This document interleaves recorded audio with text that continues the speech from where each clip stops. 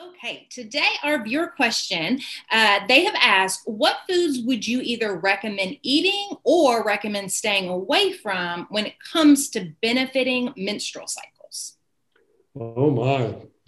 When I was a young doc, first getting into plant-based nutrition back in the 1980s, and I was just learning myself the effect that evolving to a plant-based diet has on the body.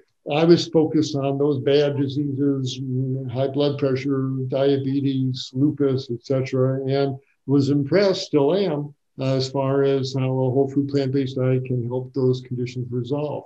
But what I didn't expect was how many of my young female patients say, by the way, doc, ever since I went to a vegan diet, my periods have stopped hurting. I used to just dread them. And boy, yeah, you get a little cramp, a little bit, but nothing compared to what they used to be. And I've heard this now so many times over the years that I really have to say, I assume that it's going to be a predictable phenomenon. Why could that be?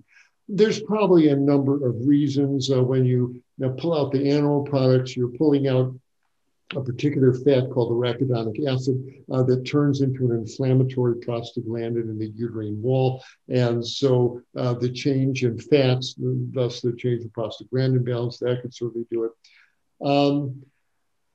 The cows these days, if you're consuming dairy products, the cows are all pregnant. Okay, that didn't used to be like that. It used to be when a cow she was made pregnant by the dairy producer, she'd stop giving milk. Pregnant mammals don't lactate. If a mother fox or a mother mink has just had a litter of 9 or 10 little kits, half of them are males.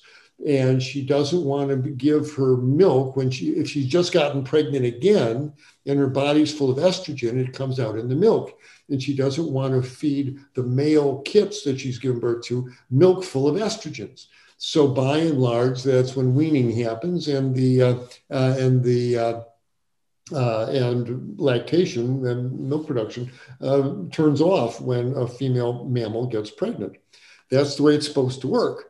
And that's how it worked on my uncle's dairy farm back in the 50s. When a cow would get pregnant, we'd call the guy from Badger Breeders. He'd come out and impregnate the cow. Never a fun experience for the cow. And she'd stop giving milk. And my uncle would write down bossy number 17 in the dairy barn. She won't give milk till after she has her calf in the spring, 9 months from now. That's just biology.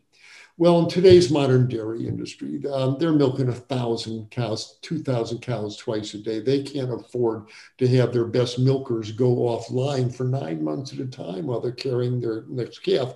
So they've genetically modified the dairy cows, and now they will give milk, even though they're pregnant with their next baby, they're still giving milk and they're sucking the milk off. Well, when a female mammal is pregnant, her whole body is full of estrogens and it gets in the milk. And so the milk of today's dairy cows is full of, and these are official estrogen. These are not the puny little phytoestrogens in soy. They are estrone, estradiol, estriol, pregnanediol, progesterone. These are official mammalian estrogens, and they're all full in the milk.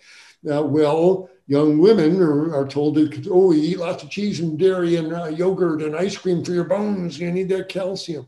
And so they're eating all this dairy and they're taking in all these estrogens, and makes them go through precocious puberty. It makes their uterus get big and they get fibroids.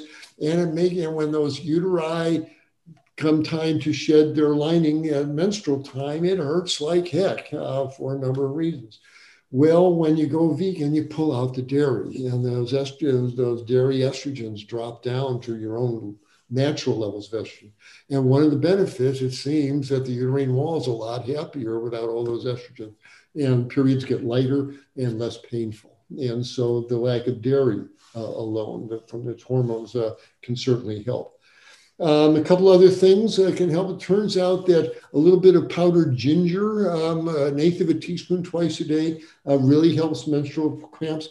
So do fennel seeds. It turns out real live, double-blind, placebo-controlled study, ground up fennel seems to really help menstrual cramps. So if you're really plagued by these cramps, stop the meat, stop the dairy, get on a whole food plant-based diet.